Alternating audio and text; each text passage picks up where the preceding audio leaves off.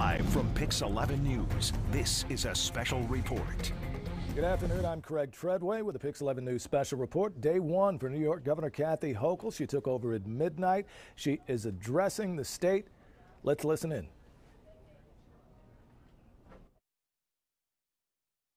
Creating a sacred bond of trust between me and every New Yorker. And thus, I stand here as the 57th governor of New York. But I did not get here without the courage and sacrifice of others. The courage of the early suffragettes who began the long march for equality, and the elected women who came before me, paving the way for this day. They taught me resistance. And the courage of my grandparents as teenagers fleeing great poverty in Ireland in search of a better life. They taught me perseverance. And the courage of my mother, who, despite growing up in an abusive home and losing her own mother at a young age, raised 6 children in Buffalo, all while engaging in social and racial justice movements. Together, we founded a home for survivors of domestic violence when she was 70 years old. She taught me empathy.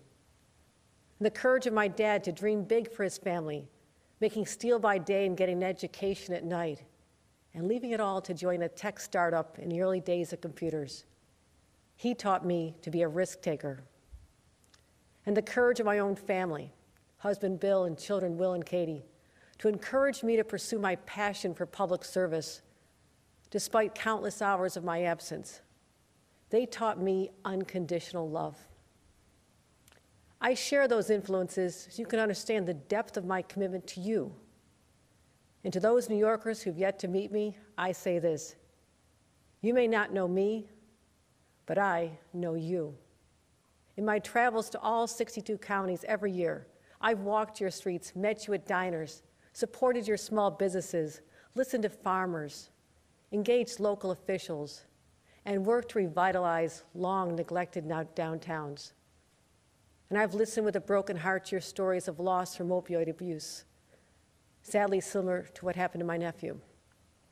And I've rallied with advocates to pass paid family leave, raise the minimum wage, enact gender, protect our strong gun laws, and so much more.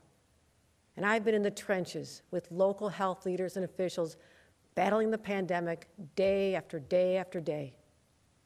As a result of all this, I've embraced and internalized the hopes and dreams of 20 million people who share the name New Yorkers. And I want you to know you are heard. And I'm ready to get to work as your governor to solve the big problems that this state faces. Your priorities are my priorities.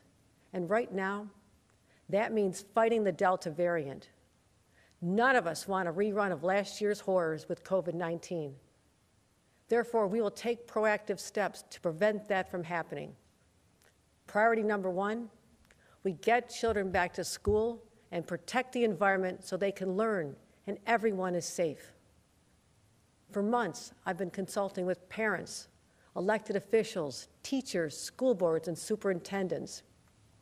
As a result, we need to require vaccinations for all school personnel with an option to test out weekly, at least for now.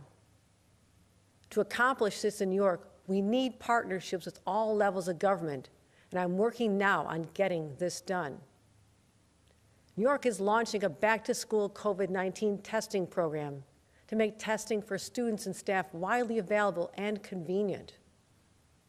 I'm also immediately directing the Department of Health to institute universal masking for anyone entering our schools.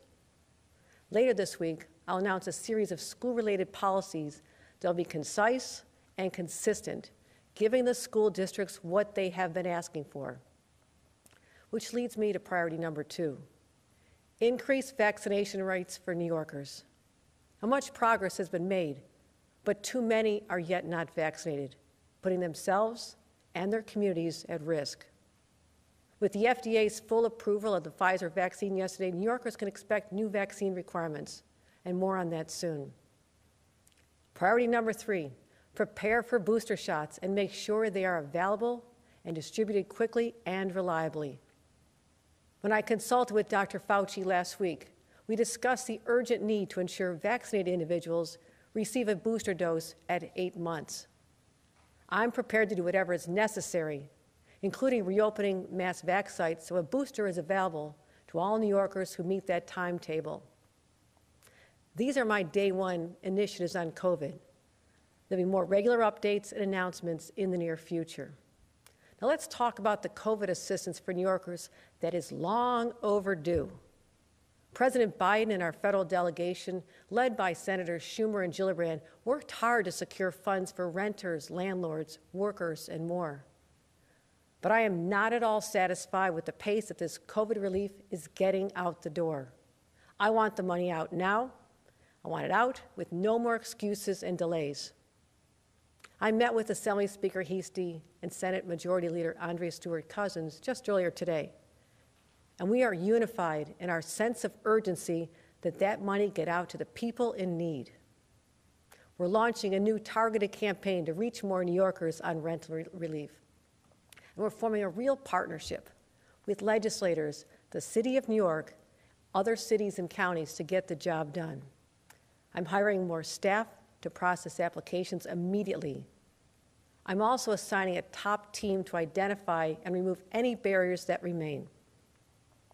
New Yorkers should know, if you apply and qualify for this money, you will be protected from eviction for a solid year. Let me repeat, if you apply and qualify, you will not be evicted for a year. And we'll take the same focused approach to our Excluded Workers Fund. The money is there, and these people are just as impacted by COVID, and they need help now. The final priorities I'll outline today are simple. Get this state working again, focused, without distractions. And that begins with a dramatic change in culture, with accountability and no tolerance for individuals who cross the line. Today, I'm directing an overhaul of state government policies on sexual harassment and ethics, starting with requiring that all training be done live, instead of allowing people to click their way through a class. And a new era of transparency will be one of my hallmarks of my administration. To me, it's very simple. We'll focus on open, ethical governing that New Yorkers will trust. I will direct state entities to review their compliance with state transparency laws and provide a public report on their findings. I've instructed my counsel to come up with an expedited process to fulfill all FOIL requests as fast as possible and post the completed requests publicly online. I'll sign an executive order requiring ethics training for every employee of New York State government, which shockingly is not required across the board. To recap, these are the highest priorities of my administration in its first days: combating Delta, getting direct aid to New Yorkers more quickly, and beginning to change the culture in Albany. To achieve all this, and so much more, we must and will work together. Across every corner of this state, we'll have a fresh and collaborative approach. I've already reached out my hand in friendship to many elected officials who too are eager for a new relationship with the state. You know, the Bible tells us there's a time for every purpose under heaven. I believe that. I believe that with every fiber of my body, that this is our time to escape the oppression of a deadly virus and make our schools and workplaces safe to return. It's our time to build trust between communities and law enforcement, invest in mental health resources, and address the root problems of crime and keep our residents and children safe. It's our time to make greater progress in ending the ugly specter of systemic racism. And it's our time to help small businesses and create new jobs for New Yorkers hit so hard by the pandemic. It's our time to unleash the power of New York's women and make sure that any barriers to success and opportunity are eradicated once and for all. And time to show the world that ever upward is more than just our state's motto. It's who we are and it's where we're going. This is our time to look forward with a powerful sense of optimism and determination. It will not be easy, and we have a lot of work to do. But one of my favorite inspirations is from a speech by Teddy Roosevelt. It speaks of the man in the arena who's marred by dust and sweat and blood, in stark contrast to the timid souls on the sidelines. Today, for the first time in New York history, a woman will enter that arena as governor. As I undertake the weighty responsibilities before me, know that I have the confidence, the courage, and the ability to lead New Yorkers forward and make New York's women proud. You'll find me to be direct, straight-talking, and decisive. I will not be deterred, and I'm willing to be bloodied and marred in the pursuit of what's right for the people of this great state. My friends, I invite you to join me in this fight for our future. I only ask for your faith in me and for your prayers. God bless New York, and God bless America. Thank you.